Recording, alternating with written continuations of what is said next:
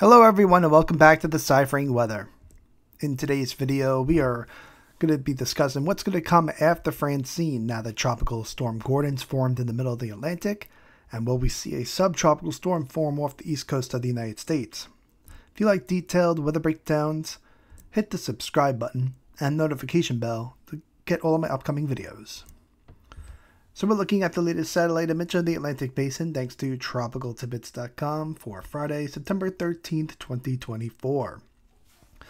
The blue arrows pointing towards the remnants of Francine, the black arrows pointing towards Disturbance 1, which is our potential subtropical storm that could form. Pink is what's left of NWS 94L moving through the Caribbean islands, and then purple is Tropical Storm Gordon. Here's our vorticity map showing all of our spin and energy in the atmosphere for the tropical entities that we are tracking.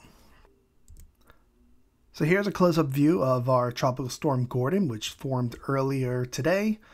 We can see that it's got an open exposure to the dry air to the north and west of the system because it's encountering a lot of wind shear in the upper levels of the atmosphere. So all of its thunderstorm convections moving to the eastern side of the storm, keeping it weak at the moment.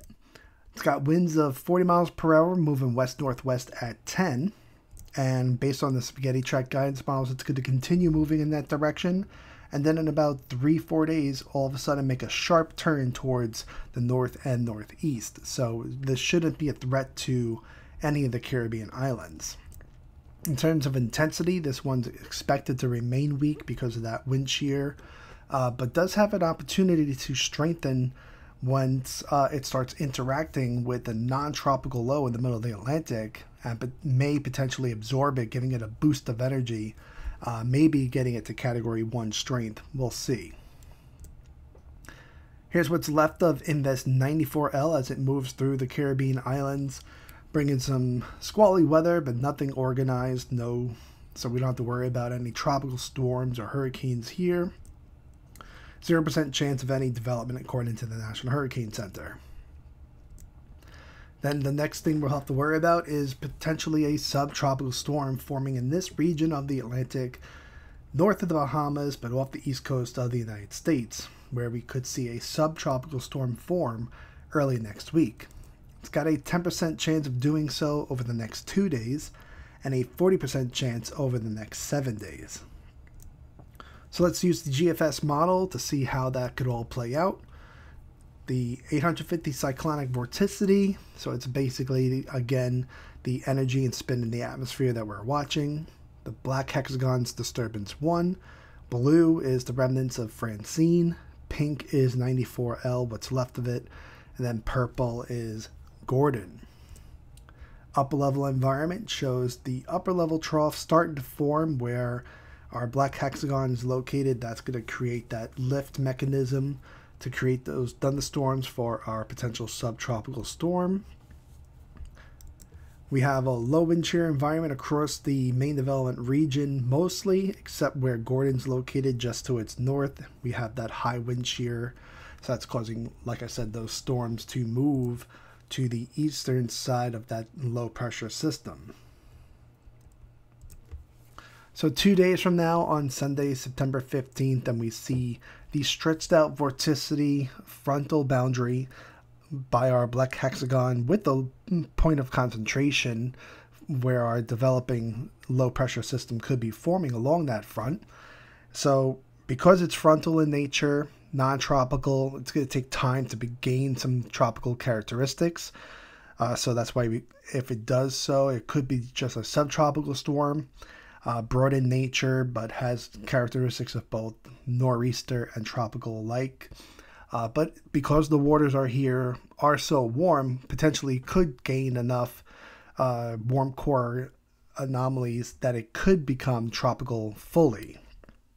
We still see Francine lingering around Mississippi, bringing a lot of rainfall to the region, and Gordon is still out in the middle of the main development region, struggling to survive. It's struggling because we have an upper level trough that's going to be causing some increasing wind shear still.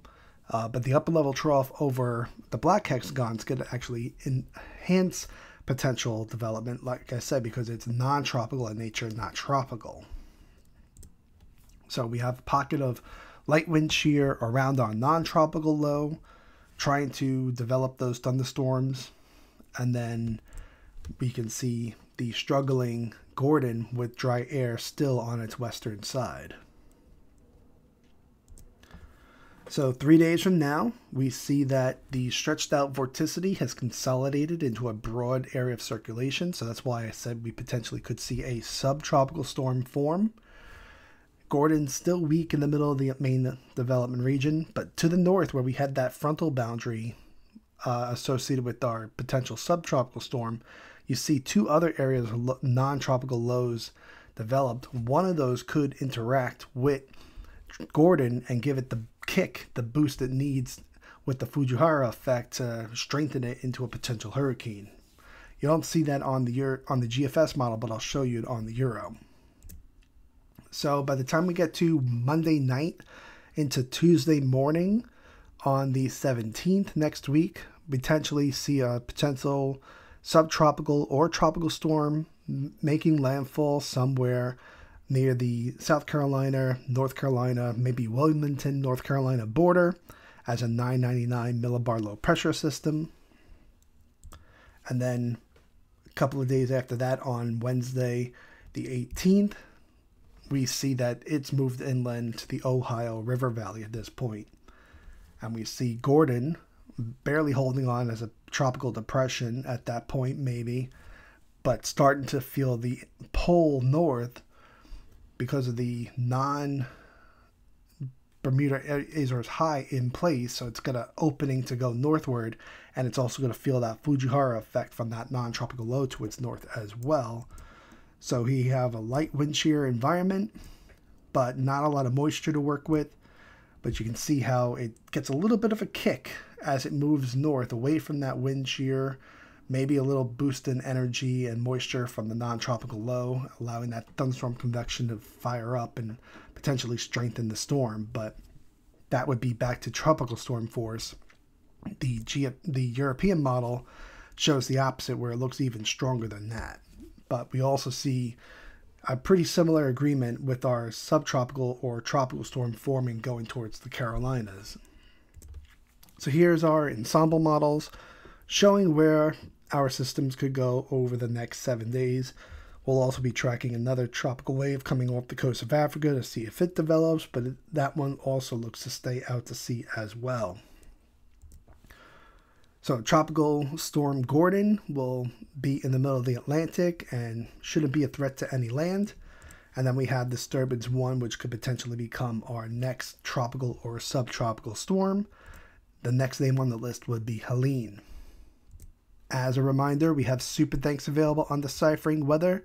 So if you'd like to donate to the channel, please go down to the heart button where it says thanks. Thank you for watching this video. If you liked it, please hit the like button and leave a comment. Please share this video with your family and friends on social media. And if you're new and like detail weather breakdowns, hit the subscribe button and notification bell to get all of my upcoming videos. Thank you and have a great day.